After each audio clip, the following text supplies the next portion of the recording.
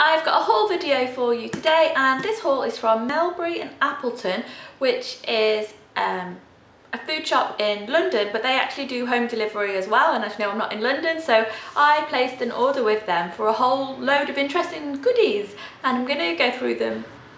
So the reason that I did this big shop from Melbury and Appleton was kind of inspired by the subscription boxes, because recently there's been a lot of Foodie subscription boxes out, which I really like the idea of. They send you like a box every month with a whole load of interesting ingredients in them, and I actually tried the Kitchen Nomad box, and I did do a review of that, so I'll pop the link below, but I'm not sure if those boxes are still available anymore. And they sent me a themed box, and the theme was Korea, so there was some nice Korean ingredients in it.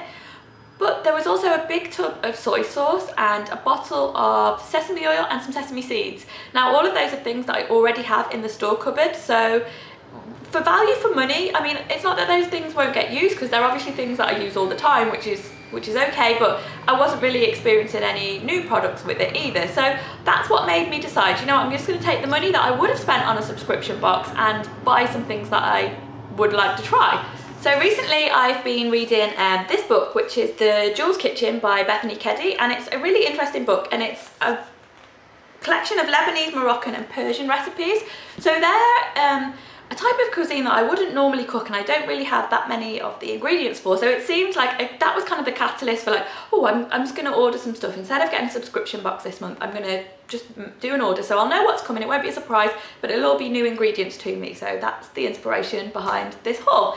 And the Melbury and Appleton site, really easy to use, it arrived really quickly, and it was really well packaged. The only thing is, I thought that it was a little bit expensive. It was $5.99 for delivery, so my whole shop, I've got my receipt here.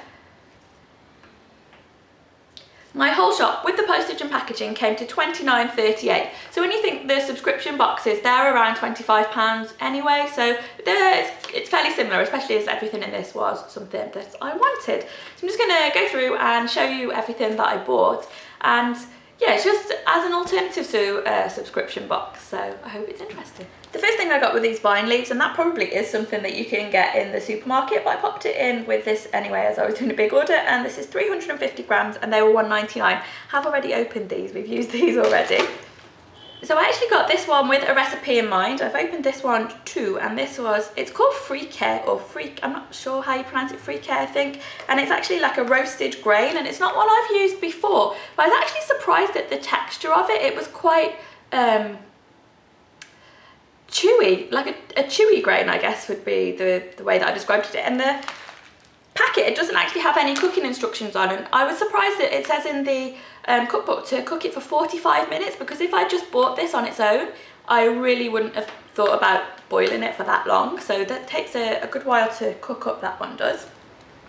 And I got 2 packets of this pastry. Now, it did come frozen, so that's, I guess, another reason that you're paying a bit more for the packaging, because it has to be refrigerated shipping. It came frozen, and it's like a shredded phyllo pastry, but it's really, really fine. It's like angel hair fine. And again, I had a recipe in mind for this one, so I got 2 packets of these, and they were $2.99 each. So the recipe that I've got in mind for that pastry is these venison and sour cherry nests. Now, I was actually at the launch for this cookbook because it was at Food Blogger Connect last summer, and it was a bit weird. I had won a competition, but they revoked my competition win, which was like a free ticket, or I shouldn't have been informed that I'd won in the first place. I'm not really sure. There was some kind of mistake with it anyway, and I did get to go, but I ended up helping out backstage, which I wasn't that impressed with at the time, but I got to help assemble those canapes for the book launch, and really that's an experience that I never would have had if that whole problem with the competition didn't happen. So I decided that I wanted to make them again, and it's actually quite a special memory because I've never been to a cookbook launch before, let alone help backstage with it. So one ingredient that came up quite often in the recipes was pomegranate molasses, and that's not something I've heard of before. It's really, really thick, and this is 300 mils, and it was £2.39. I haven't opened it yet, but I imagine it's going to be the consistency, just by looking at it in the bottle, of like a thick black treacle. Another ingredient that's new to me is these mastic tears. These are the medium-sized ones, and this is actually resin that comes from a tree, and in these recipes it's used as a thickening agent, but on the back of the packet it does also say that it's used in cosmetics and perfumes as well, which is quite interesting. I also bought this Lebanese 7 spice, and actually at the back of the book there is a recipe for this so you can make your own. I was thinking there would be 7 spices in it, but I've actually counted 20 and it's got an ingredients list on it.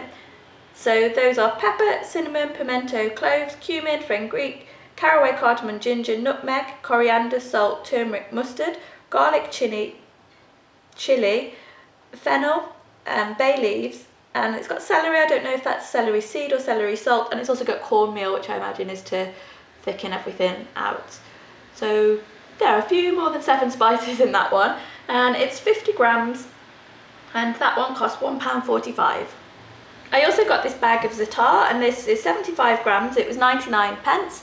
And in this there's sumac, thyme and sesame, and you can really see the sesame seeds in it. There's big whole sesame seeds in there. This is another ingredient which is new to me, and it's probably the one I'm most excited about using.